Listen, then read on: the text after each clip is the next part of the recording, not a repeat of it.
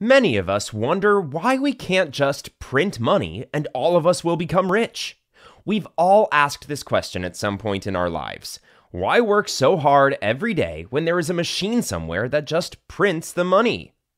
In order to answer that question, let's go back in time. Most of you are aware that before the invention of money, barter was the method by which people can exchange goods for goods. Say, for example, you live on an island in a small village. You own a chicken that lays 3 eggs a day.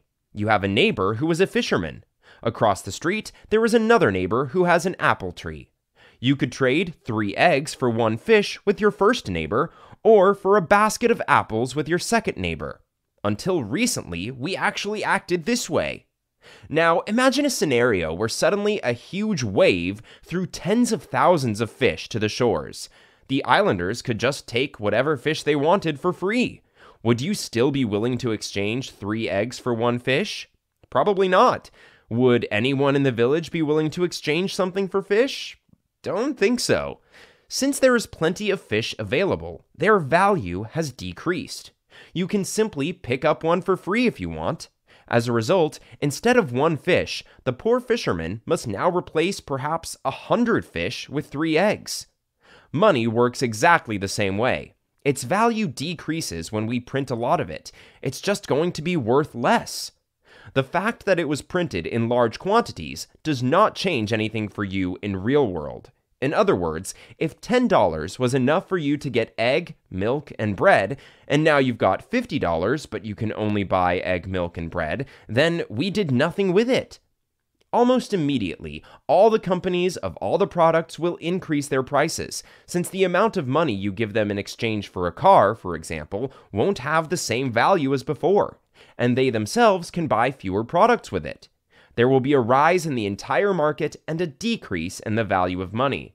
This is called inflation in professional terms, and this happens all the time around the world, yet in a very slow way, so that most of us don't even notice. As salaries rise, so do the whole market, food, clothing, restaurants, cars, apartments, and everything else you can think of. So right, you may have more money, but what's the difference if you can buy the same products as before for less? It doesn't really matter the amount of money you have, but what you can actually buy with it. Right now, you're probably thinking that maybe your money will be worth more in other countries. So, no, inflation affects conversion rates as well. In today's globalized marketplace, everything that happens in one country's economy affects the others. Several poor countries have done this in the past, such as Venezuela, which printed a lot of money for its citizens, until the point where people were hungry and had no bread at home, yet the money was thrown on the ground since it was worthless. In addition, if they print money in large quantities, people will no longer want to go to work because they don't have to work hard to earn money. It will be accessible to everyone effortlessly. Another interesting fact, money is worthless indeed in reality. It is inedible, does not heal wounds, and does not keep us warm in winter. Try to give your dog $100 and a piece of chicken or treat. He will ignore the money and take the food that may be worth half a dollar. The only thing that makes money valuable and meaningful, and makes us want it, is our belief in it, is the collective imagination of all of us. It's important since we all agree that it's important. Basically, the entire economic system depends only on trust. The banknotes work only because we all trust them. Money is a social convention. Without the shared belief that it can be exchanged for products or services, money is worthless.